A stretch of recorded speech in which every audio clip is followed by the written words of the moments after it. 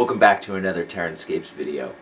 Today I have the finished version of this castle project that has been ongoing.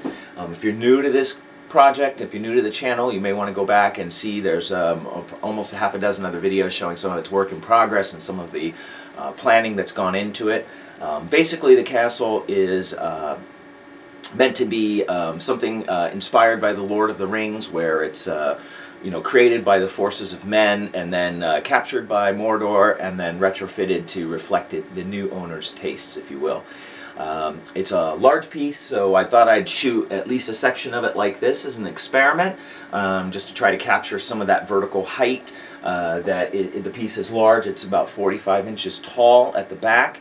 And it is about 48 inches wide along the back of the rock wall, which extends, and the castle extends almost the full width of that. It comes out, I should say, about 32 inches to the front of it. So it's a large piece, and took a while to complete, as you might imagine. Castle has, since the last video, has been added. I'll show you some close-ups of this and talk about some of the details in a second, but mainly I've been casting a lot of these spires and spike work to add to it. There are, probably about 150 individual pieces that have been added to it to change its overall theme and feel. I've left them all a relatively, sort of mute black, to reflect, a lot of the photos that I've seen of the Black Gate and some of the other structures. They don't have a lot of highlighting. They're very stark and dark. So I've decided to go with that as a look for these pieces as well. So perhaps we can take a little look around this, and at the end of the video I'd like to discuss a brief bit about how I plan to try to ship this piece, and hopefully get this up early enough today that I could maybe even get a couple reflections on that from the community, as this is going to be a particularly challenging piece to ship, as you can imagine, looking at it from here. So let's take a closer look. So in any case, as I mentioned before, some new things that have been added. Of course, all of the spike work and adornments on all of the buttresses and on all of the towers. Also was suggested in a previous video adding an entrance into the back wall. Now this is a prominent feature in the Helm's Deep models, if you've seen those, and so I thought I'd go with something similar in style and kept it relatively architecturally simple, as this was a late addition and time was a real crunch to try to get this finished for the needed shipping date to get it to the customer on time. Unfortunately my backdrop is not big enough to cover this, so you get a sense of some of the background here, but also there's the flying tower and its walkway connection here as well. So that gives you a sense of the piece, as it's got a lot of vertical height, and so while this may look a little crunched on the final video to fit on the screen, I wanted to give you a sense of it in this direction first. So we can start here at the front. Here's the finished ramp opening to the front entrance main gates. These doors took me quite a bit more time than I expected, as I really wanted them hinged. So I had to build hinges, first time I've ever done that, to allow the doors to swing open, and learned quite a bit about it. This was one of the few things I didn't do on the test castle, and I paid the price for that, in the sense that I wasn't entirely sure about how to mount it properly into the wall and provide enough space for the rotation of the door, particularly accounting for its thickness. And I had done some pre-planning on that, and it didn't quite work out the way I expected, so I had to do some modifications and some cleanup there. The wood I stained with a couple different, what's the word I'm looking for? I don't know, chemicals. One was a railroad gray stain, and then I went over it again with a Model Mates oil brown wash, and the wood really picked up a nice natural color from that, and I decided to keep it, looking like realistic wood, and I think it worked out really, really well. I added, obviously you can see I added quite a few spikes to the front door. These were some pieces that I'd cast, and I wanted to give it something that would, look formidable against people trying to ram the door, or bring in large beasts to break it down, something like that. The door stands 9.5 inches tall and is about 6 inches, little over 6 inches wide. The original goal was to have it be able to accommodate a Mumakil, but I think now, looking at it, with the doors open, and this door unfortunately does not quite open flat all the way. Even with if this were to open all the way, I think with the dimensions here and the doors adding thickness, I don't think the howdah would fit through. So it was a hope, but not a requirement for the project, and that's where it is at the moment. And here's a little look under the interior, which I thought was kind of an interesting look.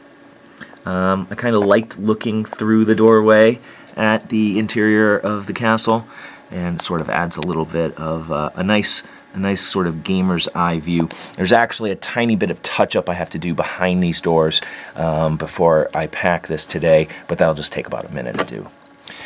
So some of the design elements, I basically cast up, a couple dozen pieces, these strips of spikes, these spikes that go along the top of the rampart here, some other elements, and a few less of some of these larger spikes with the other points coming off of them. And so I didn't really know exactly where I would be placing all of those when I originally was casting them. So once I'd finished them, I started adding them as I went around, seeing how many I had, where I could distribute them, and I feel like I had just enough to really get the overall effect that I was looking for. Here in the back you can see sort of carrying that theme into the interior. Now the door is installed in the bottom of the tower down there. A little tricky dealing with a couple spots where the joins of the wall meet the actual structure, as the rock wall was done with a washing technique. This is popular with railroad modelers, so once you have a plaster substrate, then you wash it with subsequent dilute, acrylics or other kinds of mediums to stain the plaster, and I didn't want that to dribble onto, the castle itself. It'd be very difficult to protect all these surfaces from pooling liquids. So basically what I did is I built the castle into the shell of the rock wall and then removed the castle so that I could paint the rock wall. This was optimum for painting, but it makes it, there's one caveat in that the joins have a slight gap where I had to insert some plastic to create sort of a lubricant surface to be able to extract the castle from it and protect it from bonding with the plaster. But, then I was thinking about it, me, I always want to have some kind of explanation. I thought perhaps, when they inserted these blocks, they had to chisel out some of the castle, and they left a little gap so they could slide the block in. I mean, it's not terribly, I think, noticeable or taking away from the piece overall, but it was, sort of, again, me, it's always something I'd like to improve in the future. These were some elements that I developed at the very last minute, thinking that I might add them to the flying tower outside, and I realized they kind of just go better on the large tower, so that it gives it a little bit more of a distinctive look than the other pieces. As I had mentioned in the past, I had pushed back this quite a bit, so there's actually a bit more floor space in here now. So this should accommodate, large models relatively easily, and gives you a sense of what some of these towers look like from the top. And here's the large flying tower on the outside. Again, sort of just trying to carry that theme of spike work running down some of the reinforcements and the buttresses and the dressings. I did make two styles so there's sort of more of a traditional sawtooth look and something a little bit more triangular here. So that was kind of nice because it gives it just a little more variation, and I was able to co-opt small pieces of some of those to add them around various places around the structure. Here's a little side shot. So This is about 8 inches deep, a little more actually, and that thickness varies. One of the challenges with the piece is to bring it up to this vertical height meant that it had a very steep drop-off, so that I had considered maybe adding some flock to the rock to, collect on the upper surfaces, and because of the steep verticality of this, it seems like it wouldn't collect very much, and in the end I decided that the bare rock looked a little bit more fitting for the piece, so it kind of worked out that way, but it was a real challenge to carve it and to give it, a nice natural feel that didn't look completely artificially vertical. Anyway, gives you a sense of what that looks like from the side here. For the entrance into the cave itself, or the mountain I should say, what I did is I carved in about 5 inches deep, so you can see the back rock wall, which is actually kind of nice, and it has a slightly different color and texture than the actual mountain, like it's been a little bit excavated. And then the sort of my theme is that I carved it into the sides a little bit, so that you sort of would go in and then turn to the side to enter whatever passageways or storage areas are inside there. So I think it gives it a sense of depth, and it wasn't entirely unmanageable to add, and really I think gives the piece a sense of depth into the structure of the rock wall that really added quite a bit to it, so I was glad that I added that.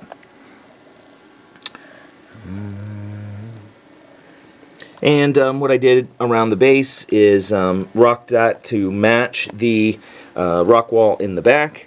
And let me come around, remember where it's lit a little bit better here. This was done primarily not only to unify the piece with the rock wall, but also to give a little protection, as the structure is heavy, so having bare foam at the bottom is going to be a real problem in terms of damage. Although this is foam coated, it's still it's not a concrete layer, it's just a thin protective layer. So this gives a sharp edge protection along the bottom of the piece for both the shipping and general usage and storage. And here's the walkway, and so I addressed the side of the walkway. The customer requested that there be no rails on the walkway, and this would allow for movement trays to overhang as well, depending on what kinds of troops are placed on it.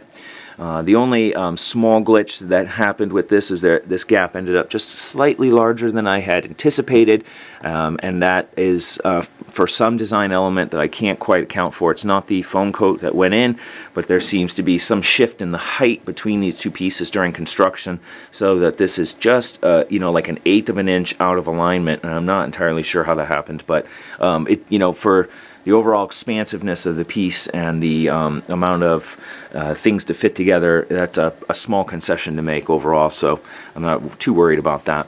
And here you can see one of the doors going into the flying tower, and let's see if I can turn this lens around. Oh, hey.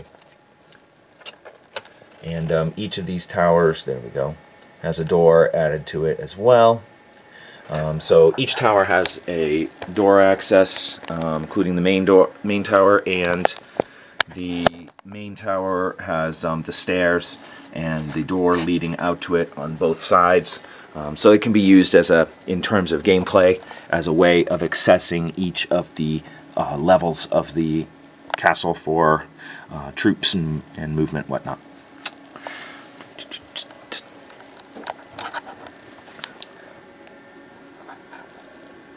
So a little hard to capture the whole piece in its entirety because of its size, but that gives you a sense overall of how that project came out. So as a final thought on this piece, it comes down to the shipping of it, and because of the number of spikes and relatively fragile elements that are on the exterior of the surface, the plan right now is to, this will be shipping freight, so I'm going to build a crate for it, but I need to protect it in the crate from any strikes to any of the points and surfaces on this. And I probably will document in some brief way, maybe shoot a short video of how I've packed it, because I think it would be you might find that interesting, as it's going to be a real challenge. But with the ramp removable, I can, what I'd like to do is build blocks that rest against the non-delicate surfaces of the castle. You know, the white styrofoam, the beaded styrofoam, cut blocks that will extend out around the upper surfaces, and then use those as the wrapping surface so that nothing actually touches the actual spiky elements or you know, any of the more fragile points on the structure.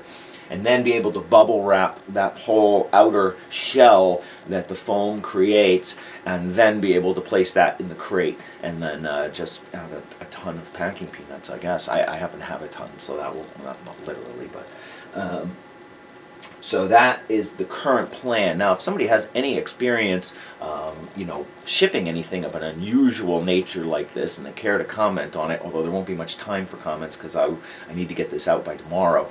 I'd be curious to hear, though, and of course for future reference as well, it'd be nice to hear. I did take a look at a video of a guy who ships these incredibly ornate and very delicate glass sculptures, and he uses a lot of soft cushion foam, and tries to distribute forces as evenly around the object as possible, and to avoid any shocks from the exterior getting into the interior of the piece. Now, since I don't have soft shipping foam like that, you know, sort of like, what's the word I'm looking for, futon mattress type foam, that sort of idea, you know, I'll be using beaded styrofoam, which is a relatively soft material in its own sense. And many surfaces of the castle are fairly resilient to broad, you know, surface pressure, and if I can distribute those pressures evenly, it should be fine. But it is going to be a real challenge to pack, and it's going to take me probably an additional 10 to 15 hours to pack this. That's my estimation, so I have to get going on it very soon. So I'm going to wrap up this video now, and hopefully you've enjoyed taking a look at this. And once I get photos of this up on the TerranScapes website, you can visit there to see some photos, and those will probably be a little bit more color corrected, as I've thrown a lot of different lights on this to light this for the video, and it may not come true to its actual color, so I'll try to shoot those a little more clearly and put those up on the site, and there'll be a link in the description when that appears, but it probably won't be for a few days. It's a lot. Questions, comments, always welcome. I appreciate you taking the time to watch this video, and keep your eye on the channel, as now that this project is done, I can get back to some of the other smaller things that are waiting for my attention, and so you know I'll be back soon with another video.